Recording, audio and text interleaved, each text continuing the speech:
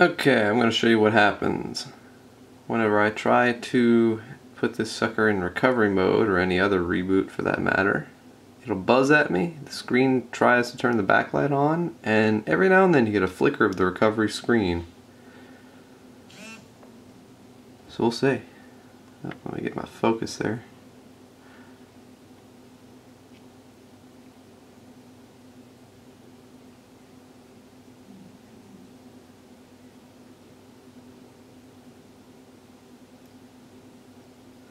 And that would be the screen turning on. And usually it's only from hard angles, but yeah, I'm not seeing it at all. Sometimes you get a little flicker of the recovery screen, but I'm not getting that. That's as best as I can show you guys. My screen is effectively dead. Rest in peace.